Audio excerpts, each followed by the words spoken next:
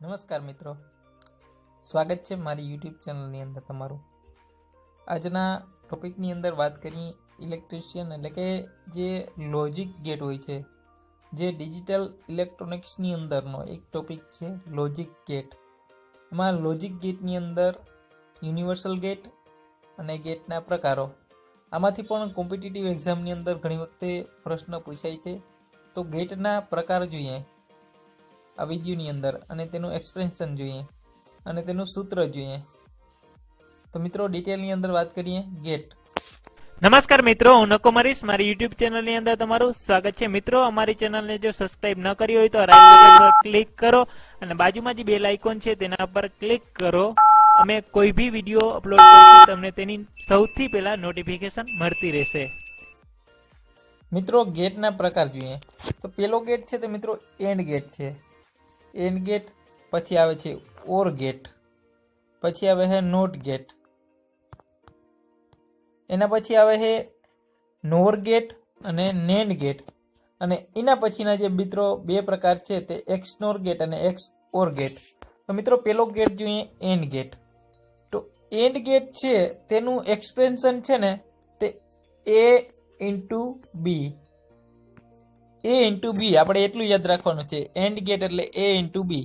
મિત્રો અહીંયા બાઇનરી સિસ્ટમની અંદર જ નંબર આપેલા હશે। કોઈ પણ સિસ્ટમની અંદર જે હશે બાઇનરી સિસ્ટમ એટલે ખબર છે આપણે એક્ઝામની અંદર પૂછાય છે કે બાઇનરી સિસ્ટમની અંદર કેટલા અંક હોય છે, તો કે 0 અને 1, આ બે જ નંબર ઉપર બાઇનરી સિસ્ટમ ચાલે છે। તો આપણે શું કરવાનું અહીંયા કે એન્ડ ગેટ એટલે એનું એક્સપ્રેશન એ ઇન્ટુ બી, એ ઇન્ટુ બી, બરાબર। તો સપોઝ કે તમે આની આકૃતિ છે એન્ડ ગેટની આકૃતિ છે, જો તમે અહીંયા 0 આપશો અને આની કેમ 0 આપશો તો અહીંયા શું નીકળશે 0, કારણ કે 0 ગુણ્યા 0 બરાબર શું થશે 0। તો પેલો એક્સપ્રેશન આવી ગયું। હવે તમે સપોઝ કે પેલાને 0 આપો ને બીજાને 1 આપો, અહીંયા 0 આપ્યો અહીંયા 1 આપ્યો તો શું થાય 0 ગુણ્યા 1, તો એ પણ શું થઈ જશે એનું એક્સપ્રેશન 0। સમજાણું મિત્રો? તો ત્રીજી વખતે તમે અહીંયા 1 આપ્યો અને અહીંયા 0 આપ્યો તો શું થઈ જાય 1 ગુણ્યા 0 એટલે અહીંયા શું થઈ જશે પાછો 0।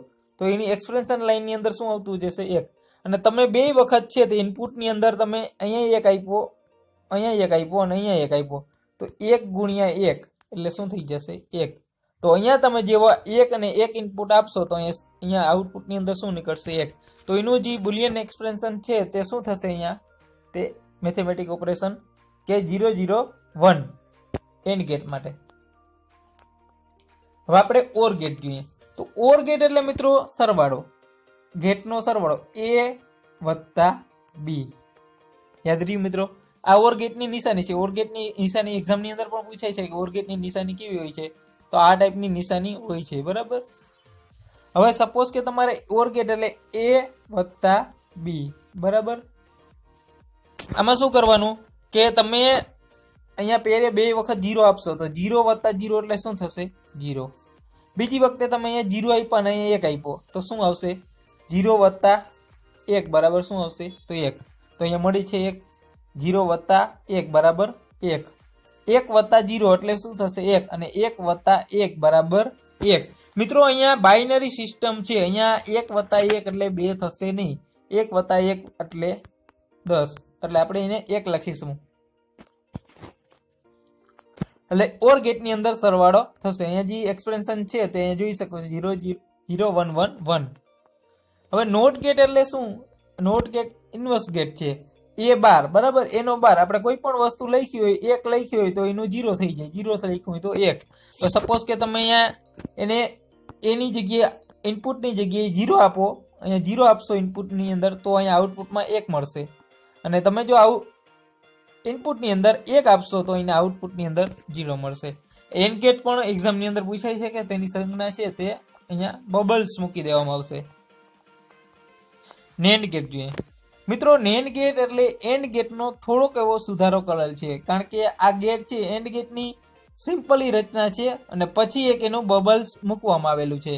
એટલે જે એન્ડ ગેટની જે રકમ હશે અહીંયા આવેલી હશે, જે એન્ડ ગેટની ઉપરની જે આપણે રકમ છે આ એન્ડ ગેટમાં જે રકમ હતી આ રકમ એનું ઇન્વર્સ થઈ જશે। ઇન્વર્સ એટલે શું થઈ જશે નેન્ડ ગેટ। ઓકે, સમજાણું? તો જોઈએ આપણે અહીંયા તો શું થઈ જશે a ઇન્ટુ બી બરાબર આખાનો 12 આનું એક્સપ્રેશન આ સૂત્ર છે બરાબર। તો હવે તમે અહીંયા જોઈએ આપણે લખીએ કે 0 ઇન્ટુ 0 બરાબર શું થતું હતું 0 આનું ઇન્વર્સ કરો આનું તો શું થશે 1 આવ્યો અહીંયા એક જવાબ। હવે તમે અહીંયા બીજી વખત આપ્યું આ બબલ્સ ને કારણે ઇન્વર્સ થઈ જશે। હવે તમે અહીંયા કહ્યું કે 0 ઇન્ટુ 1 બરાબર 0 તો આનું ઇન્વર્સ શું થઈ જશે 1 સમજાણું મિત્રો આવ્યું અહીંયા। હવે તમે અહીંયા કહ્યું કે 1 ઇન્ટુ 0 બરાબર 0 આનું ઇન્વર્સ શું થશે 1 0 નું ઇન્વર્સ 1 થયું થઈ ગયું મળી ગયું અહીંયા।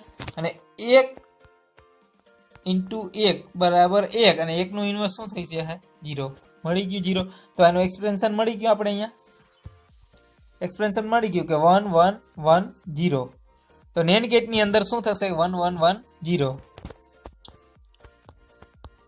મિત્રો નોર ગેટ નું ઓપરેશન જોઈએ તો નોર ગેટ માટે શું થઈ જશે a વત્તા b નો 12 એટલે a ઇન્ટુ b નો આખો 12 બરાબર। એનું એક્સપ્રેશન જોઈએ કે સપોઝ કે તમે 0 પ્લસ 0 બરાબર શું થઈ જશે 0 અને એનું કરશો એટલે શું આવશે અહીંયા 1 તો આવી ગયો 1 અહીંયા ઓર ગેટ અને એનું એક્સપ્રેશન નોટ ગેટ સમજણ પડી અહીંયા નોટ ગેટ શું થઈ જશે નોર ગેટ।